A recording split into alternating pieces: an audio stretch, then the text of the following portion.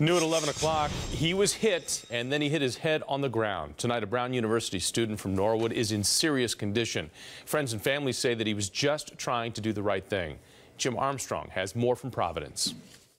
I spoke with the victim's mother tonight. It looks like he was trying to break up a fight in this intersection, but as he was walking away, someone sucker punched him. Right now, he's in critical condition. His family tells me he's in and out of consciousness. Right now, I guess everybody's just really sad. You know, they can't believe it happened to a kid like Sharkey because he's just the nicest guy in the world. And right now, sophomore Joe Sharkey, number 11 on the Brown basketball team, is fighting for his life at Rhode Island Hospital. The Norwood native apparently hurt trying to stop a fight here. The last person in the world you want this to happen to. Around 2:30 Sunday morning, police think some of Sharkey's friends may have had words with another group. The 21-year-old was suddenly hit by surprise and dropped to the ground, slamming his head. I don't think anybody set out that night for this to happen, but I mean, just serious injuries can happen, even from just receiving one punch. It's very sad. Neighbors here on his quiet Norwood street can't believe it. You know, he's always been a good kid. You know, he was a star basketball player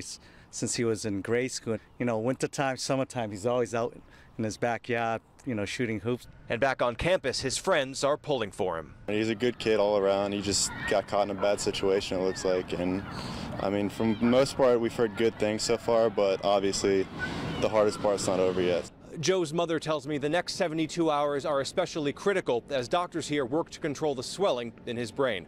In Providence, Jim Armstrong, WBZ News.